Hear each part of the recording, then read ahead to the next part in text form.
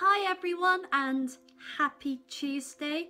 I hope everyone's been having a really lovely day. I met up with a friend who I haven't seen in a couple of months. We went and had some late breakfast followed by a tea and had a look around, and then I came home and got my food shop. So tonight I wanted to talk about something that's really quite important to me as an individual, and I wanted to also talk about this because I thought it'd be a really good way of maybe changing, well not really, well add perspective and a viewpoint with the hope that it can maybe reconsider the view of anyone who watches this about the topic I'm going to discuss. So as you probably might have seen from a video I did a few months ago, I have autism. I was diagnosed when I was 4 years old, and my last video was about popularity contests, which was something I grew up with and had to endure and receive and the blows of the blunt force with. So a lot of people on the autism spectrum choose to use the word autistic to define themselves, and for a lot of people that is absolutely fine. It works for them. Everyone on the spectrum is different, but for me it's a word that I don't like to use, and it's not a label that I feel comfortable to go by. That's because the word autistic to me puts my autism, or what society and this culture has labelled as a disability, first ahead of me as an individual. So instead of the word autistic, I choose to go by and use the term neurodiverse or aneurotypical.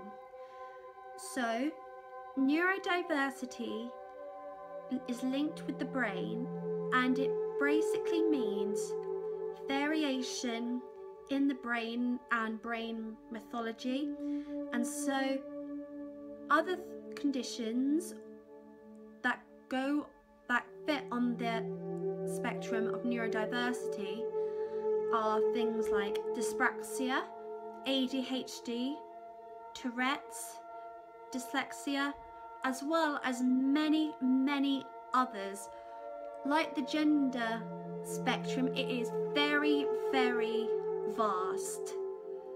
So I choose the word neurodiverse because for me that puts me first, puts me as Eleanor first, with her love of theatre and history, and who can remember and draw link to things within stuff I am passionate about.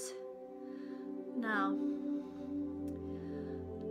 neurodiversity is something I didn't actually come across or hear, or I didn't hear the word neurodiverse until maybe a year or so ago, maybe 2 years ago, and this was on an episode of Elementary called Ex Machina, I think it was called.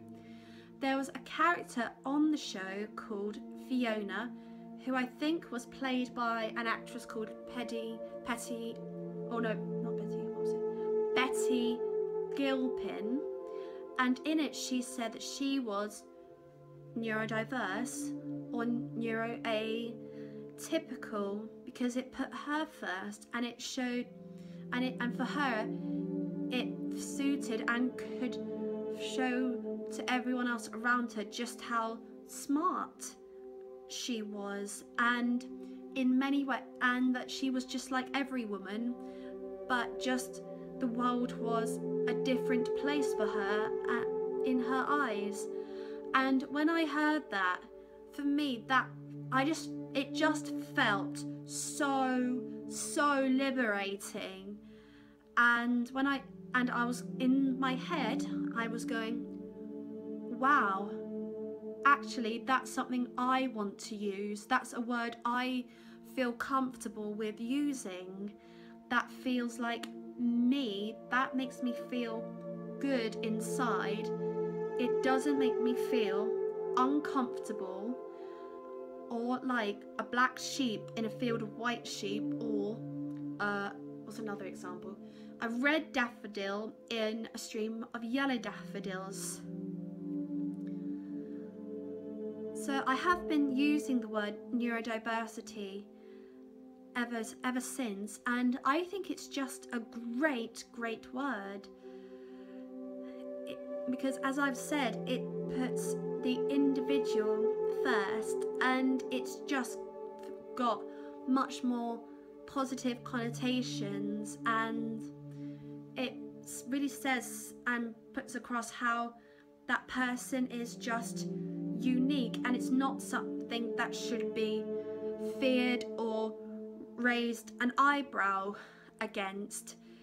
That person is just unique, and they are special, and they might have different and individual qualities and interests that would actually be really positive and can make a difference.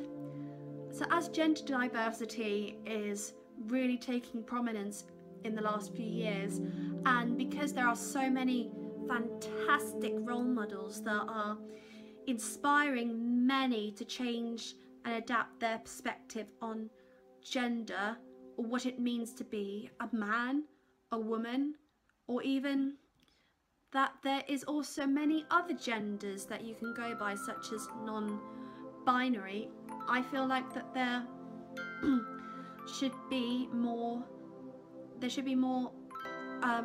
more role models should be able to come forward and hope and to express their views and their perspectives in order to maybe inspire others, and to give people who have been given the label autism or autistic and give them a chance to find something that works for them and makes them feel good.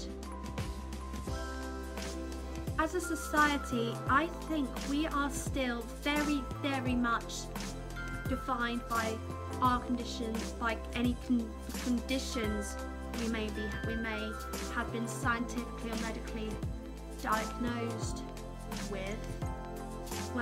And so when we are diagnosed with those things, that label is automatically given, and in some cases that can reflect social and cultural prejudice, but also the lack of willingness to understand from a more human perspective that this person is a human being and we are all different, and we shouldn't have to fit into one mould.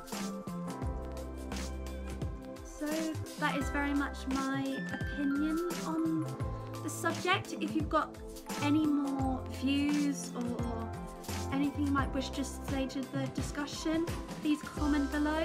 I hope you've enjoyed this video, and I will see you next time with another video. Bye!